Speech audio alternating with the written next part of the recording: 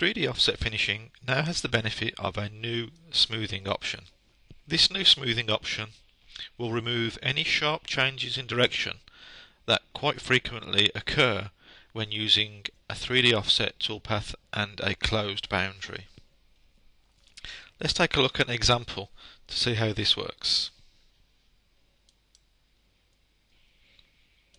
The first toolpath is a standard 3D offset toolpath without any smoothing. Now for this toolpath we've used the block profile as the boundary, and you can see quite clearly if I switch off the shaded part that we have a lot of changes in direction. Okay, because we've used a rectangular boundary and we're offsetting that boundary inwards, and we get many 90-degree sharp corners and sudden changes in direction.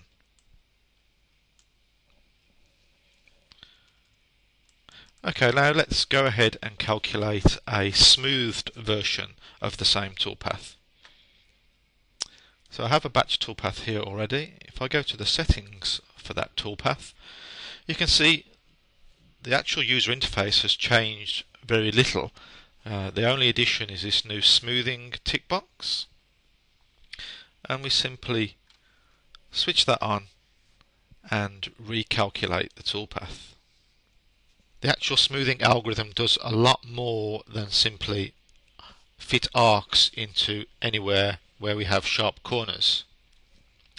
Using a similar technology to the Raceline smoothing in roughing, the 3D offset smoothing attempts to smooth out the whole toolpath segment, not just arc fit the corners. So if we now take a look at the same toolpath,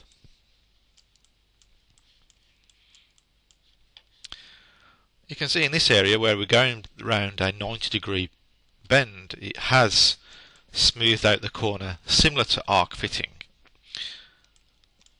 But if we take a look in other areas, for example where the toolpath is riding up this steep vertical region here, you can see that the wavy pattern of the unsmoothed toolpath, if we just draw that back, is totally smoothed out with a more simpler straight line over that region. So it's looking at the whole toolpath segment and trying to smooth out the whole segment rather than just fit an arc into anywhere where there is a discontinuity. The obvious benefits of this smoothing approach are that we should see a much higher feed rate overall for the machining because of the fewer changes in direction, and because we're smoothing out the whole toolpath, we should see a general improvement in the surface finish.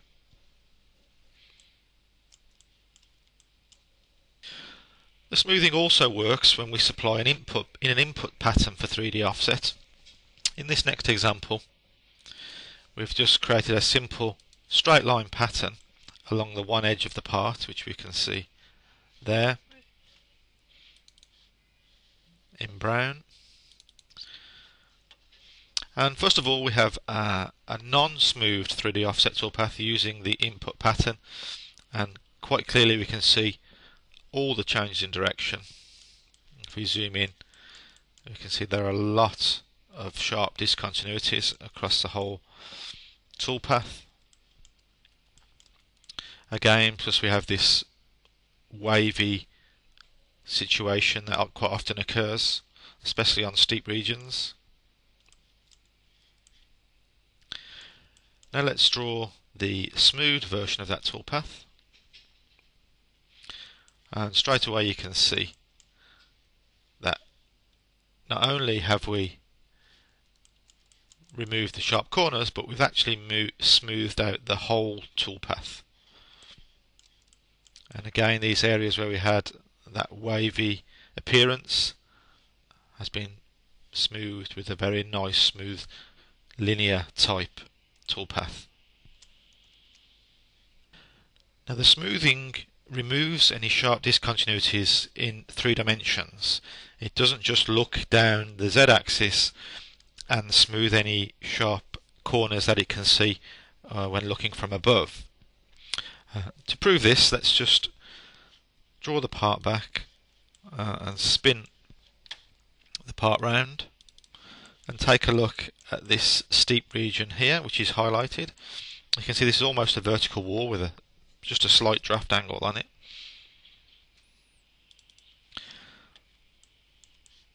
And if we zoom in and draw the original unsmooth toolpath, we can see several sharp corners riding up that steep wall.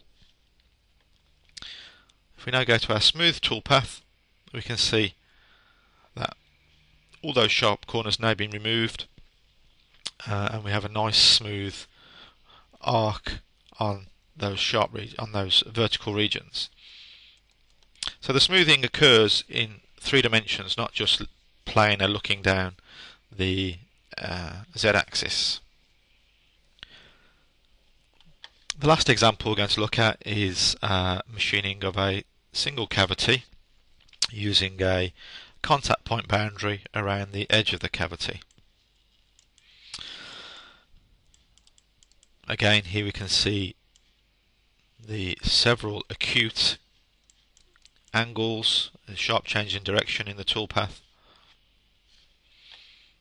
If we just overlay our smooth toolpath, we can see all those now have been smoothed out.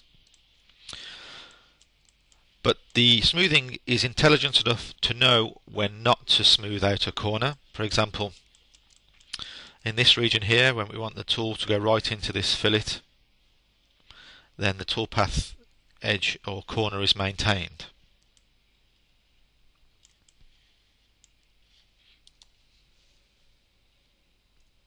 So to summarise, a very simple change to the actual user interface, a simple tick box to activate or deactivate the smoothing. There are no other parameters to input, such as radius.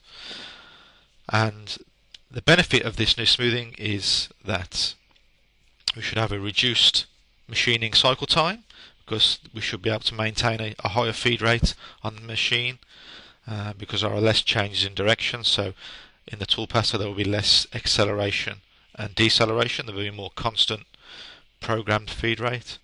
And also, as a subsequence of the smoothing, the surface finish should also improve.